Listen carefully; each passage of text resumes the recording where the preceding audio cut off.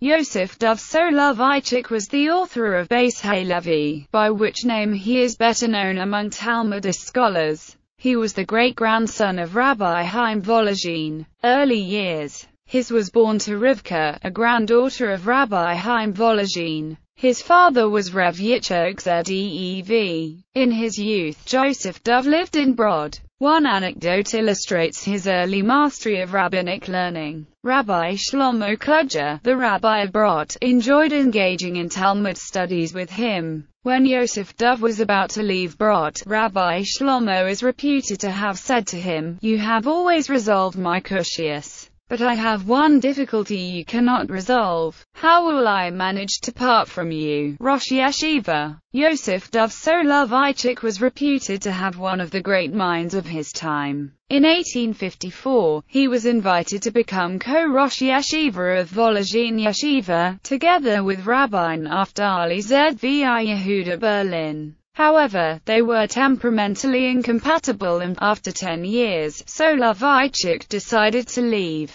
rabbinate. In 1865, Joseph Dov became rabbi of Slutsk. After assuming this position, he went to visit the cheder classes where the young boys received their education. When he observed the impoverished state of many children, he arranged for lunches to be served there, paid for by the community. His son, Rabbi Chaim Soloveitchik, once said that while he himself responded to people's needs, his father went further and discovered on his own what their needs were. His pupils in Slutsk included Yosef Rosen, later to gain fame as the Rogachover Gaon, and Zalman Sender Shapiro. He was a fierce opponent of the Maskilim, as a result of which he left Slutsk in 1874. He then moved to Warsaw where he lived in poverty. When the rabbi of Brisk, Rabbi Yehoshua Leib Diskin, left for the land of Israel in 1877, Rabbi Soloveitchik was offered the rabbinate of Brisk. He continued to hold that position until his death in 1892, when he was succeeded by his son Rabbi Chaim Soloveitchik.